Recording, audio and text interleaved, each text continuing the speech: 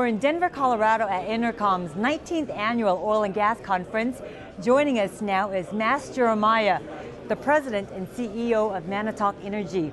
Hi, Mas. Hi, how you doing? Great, thank you. Great. Manitok has an interesting approach to E&P.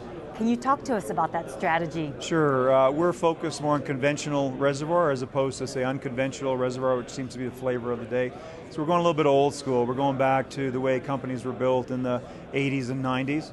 And by doing that, we're picking up land bases in areas where the other majors and where other competitors are not putting their capital. So allows us to get our land at lower costs, allows us to reduce our finding costs with our capital, and allows us to chase reservoirs that others aren't doing. And when we are able to build a large land position, we're able to get scale in these areas. So as we have success, we're not only applying it over a couple of sections, we're applying it over a larger land base.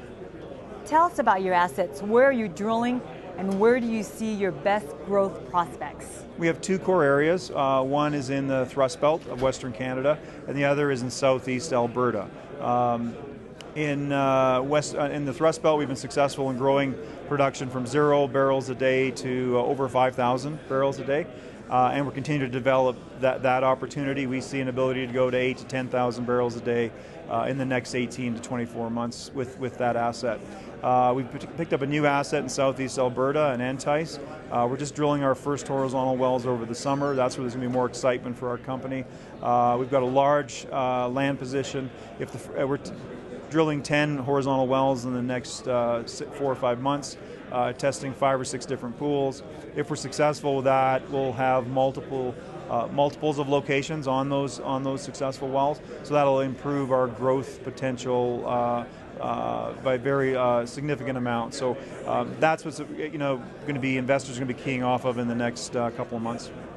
Mas, how are you thinking differently today about growth and returns than you were 5 years ago? Well, 5 years ago we were 200 barrels a day. We're just worried about surviving. Today we're 5,000 and we've got more sustainable cash flow. So we've taken an approach that we need to scale up our projects a little bit. We're not as big as some of the majors in terms of what we're trying to do. We don't need to move the needle a whole lot, but we are looking at opportunities and plays where if we're successful, we can add 50 to 100 locations versus just 10 to 20. So that's changed. If you can tell us, what gives you the confidence that you can succeed in a seemingly competitive space? Unique traits about your company, basic belief in product pricing? Yeah, I mean, competition just is a part of life. I mean, it doesn't matter what you're doing, you're competing. And we're Manitok, where our benefits or our main competitive advantages are our people. We've got very strong geologists, engineers in our group, and our land position. Without a good land base, you're not going to be able to grow your assets. So we've been able to acquire land in an area where we've reduced competition, either in an area because of our expertise, we're able to keep competitors away, or because of we locked up a large amount of land through Prairie Sky Royalty Corp, which allows us to keep competitors away. So we've locked up the land position, done our homework in advance, now we've got the right people, and now we just need to execute. What are some challenges you're dealing with or you believe others are dealing with? Yeah, I mean, for Manitok, again, being a 5,000 barrel a day company, we're not looking at, say, the larger, macro challenges like you've got the pipeline issues and all that, and that is having a small effect on anything we do, and we have to keep that in mind. But our biggest goal is to continually increase our production, increase our reserves, and to keep adding new opportunities. The macro stuff will take care of itself as long as we keep growing our company.